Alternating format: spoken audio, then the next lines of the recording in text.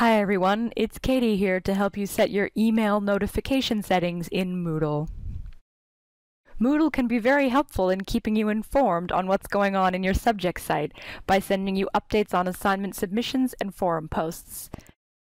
However, in large subjects, this can often become overwhelming. There are 3 key places you will need to check to see what your email notification settings are. The profile notifications affect all users of Moodle, so I'll discuss those first. The other settings, which are issues more for instructors, are the forum and assignment notifications. I'll discuss those at the end. The first setting is in your profile. Click on My Profile, View Profile, and then scroll down to Edit Profile in your settings. Here, you can change your email frequency from No Digest, where you'll get an individual email every time someone posts in a forum that you are subscribed to either Complete or Subjects, so you only receive 1 email a day with either the full post or just the title in it. At the moment, we cannot set this to separate emails from different subject sites, but if this would be helpful to you, please contact us. You can also change whether you want to be automatically subscribed to forums that you post in, which means you'll get an email update, or not. There are a few different places to set the forum settings.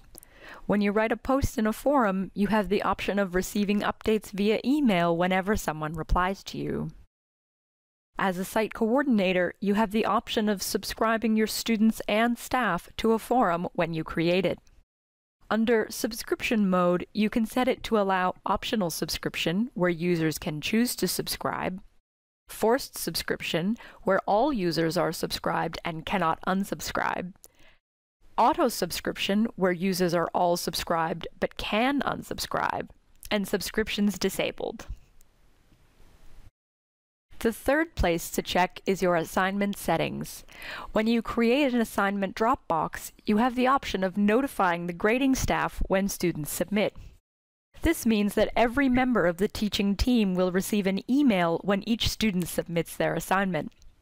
If you have a large class, this is potentially hundreds of emails, so you'll want to change this setting to No. You have an additional option of notifying graders about any late submissions.